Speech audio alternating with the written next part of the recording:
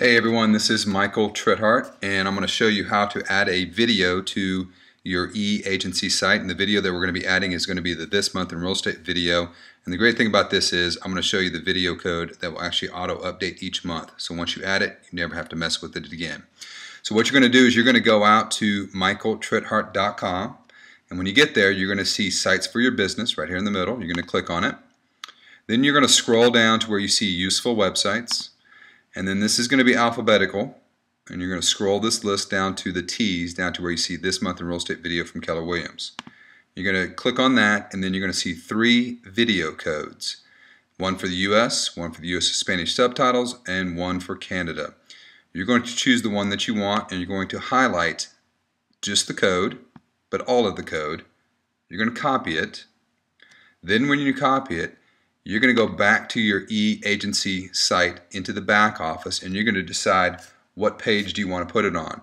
Now, most agents are going to end up putting it on the home page. So if you want to put it on your home page of your eAgentC site, you're going to come over here to where it says 1.0, 1.5. And then you're going to hit Source. And when you click on Source, if you're not familiar with HTML, you're either going to put it at the top, or you're going to come down here to the very bottom and put it at the very bottom. And if you're not familiar with HTML, don't put it in the middle, because then you may mess up some of the information that's already there. Another good rule of thumb, before you paste the code, you must see code. So you have to hit the source button to see the HTML code. Then when you paste that information, what you're going to do is you're just going to, wherever your cursor is at, you're going to paste that info in there.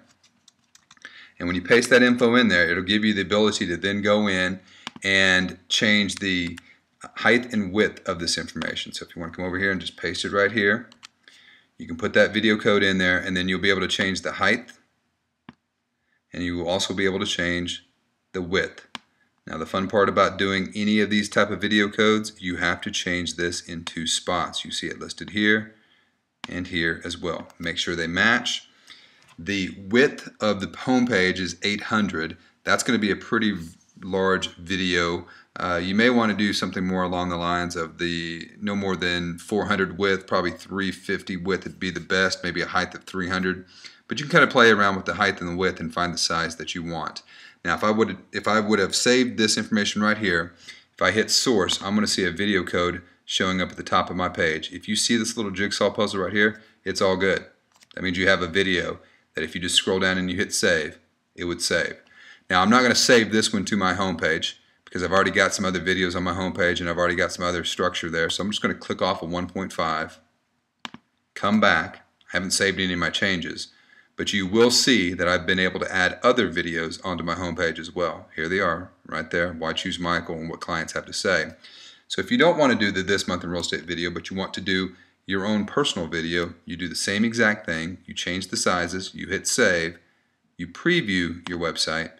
And when you preview your site, you're going to be able to see the changes, and you see at the very bottom that I got 2 videos side by side, in this case, testimonial videos. But you can have This Month in Real Estate or any other video that you want just by following those easy steps.